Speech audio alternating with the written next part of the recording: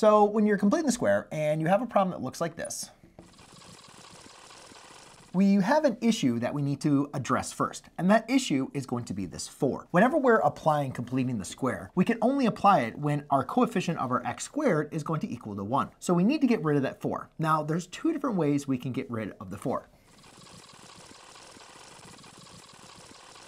We could do factoring, or we could do dividing. And in this video, that's exactly what I want to do. I want to show you the factoring approach as well as the dividing approach. And you can make the determination on which approach that you like better for getting rid of your coefficient when you need to go ahead and complete the square. Now, from a teacher's perspective, either one is going to work. Some students just are better at with factoring. Some students are going to be better with dividing, but they all kind of have their benefits and their issues that come up. I will say though, from a teaching's perspective, I like to teach factoring when we're using completing the square to identify the vertex. And I like to apply the dividing approach when we're trying to solve the quadratic equation using completing the square. This doesn't necessarily mean that you need to follow this exact same advice. I'll work through them for a vertex problem as well as a solving problem, and you can do it either way, whatever works for you. So let's go and take a look at the factoring approach first. Okay, so for the factoring approach, what we are basically going to do is we're going to factor out the 4. The problem with this is I cannot factor out a 4 out of a 4, 8, and a 3, right? So what we're gonna do is we're gonna do grouping. By putting some parentheses here, I'm not changing the value of this expression at all, right? I'm just grouping 4x squared plus 8x, okay? So now though, I can factor out the 4. Okay.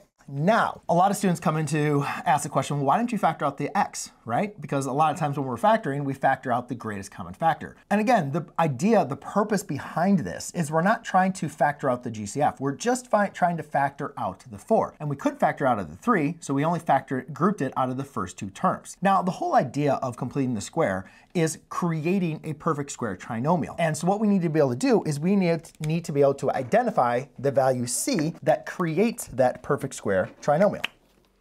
So how do we identify this value c that creates the perfect square trinomial? Well, thankfully, there's a little formula that we can follow. C is equal to b divided by 2 quantity squared. So in this example, I have my b, which is going to be the coefficient of my linear term inside of this already factored out, and I already made the mistake again. Ladies and gentlemen, when you're factoring out the 4, factor out the 4 from here as well as from here. Be careful, Miss McLogan.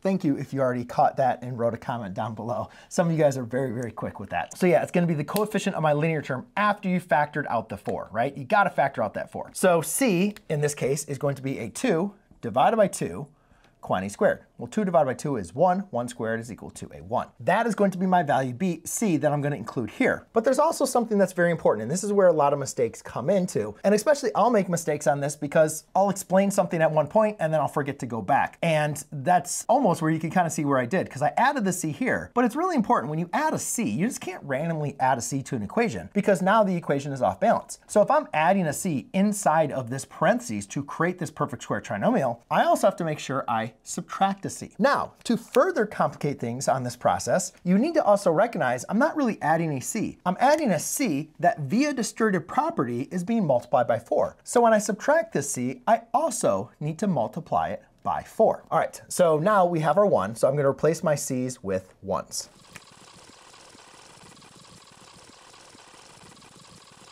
Okay, now the next thing about completing the square is once you find your value c, you add it into, we know that this is a perfect square trinomial. We know that this can be factored down into a binomial squared. A binomial squared basically means a binomial multiplied by itself. So what I'm doing is I'm looking for the exact same number multiplied by itself that's going to give me 1 and then add to give me 2. Hopefully you recognize that's going to be an x plus 1.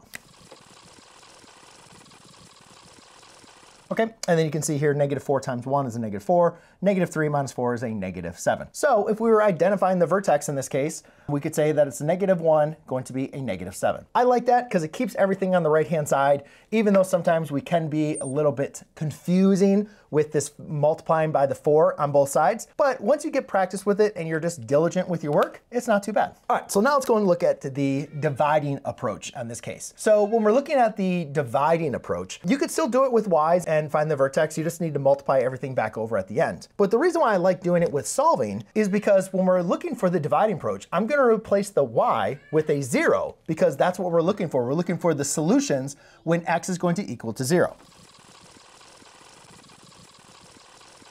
All right, so, and now with dividing, it kind of comes in the same thing. What we want to do is we got to get rid of this 4, but I don't really want to divide everything by a 4, at least just yet. What I simply want to do is get this 3 over to the other side.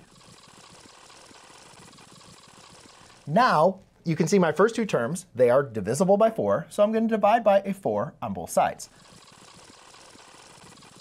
All right, now what I have done, I have now isolated, gotten rid of that 4, so now I can complete the square here. Again, going through the same thing. We need to find the value c that is going to create this perfect square trinomial. And we can see, now in this case, I do it a little bit differently though. Rather than adding and subtracting on the same side, because I wanted to keep everything on the right-hand side, in this case, I actually want to get everything over to the left-hand side. So what I'm going to do in this case, the way that I'm going to write it, I want to add a c on both sides. So you can see c plus there. So it's a positive c, and that's a positive 34. So again, remember, whatever you do on one side, you have to do on the other. Or whatever you do on one side, as long as you do it on that side, you have to subtract it on that side. Okay? So we know the value is going to be 1, so I'm simply just going to write that in there. So we have a 1 plus a 3/4 is equal to a x squared plus 2x plus 1, right? Remember our value c is 1. Remember, ladies and gentlemen, 1 is the same thing as 4 over 4, right? So therefore, we could rewrite this as a 4 over 4. So therefore, that's going to be a 7/4.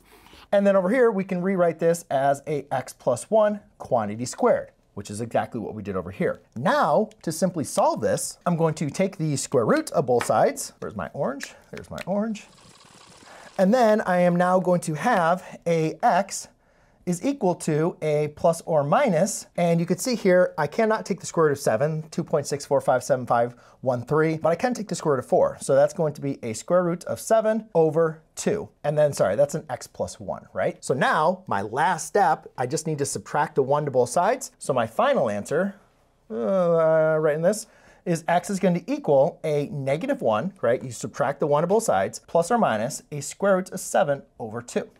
Now, I just want you to see, guys, what if we did this approach and then replace the y with 0? We added a 7, divide by 4, and then we'd get the exact same thing over here, right? You add the 7 over, and then you divide by 4, and you get this exact same equation. So you can see using that approach would be the same thing as using it for on this approach. It really just depends on what works. And I think dividing works really nice when you have it equal to 0. And the factoring approach really works nice when you just have to keep everything over to the same side. So hopefully this video was helpful for you.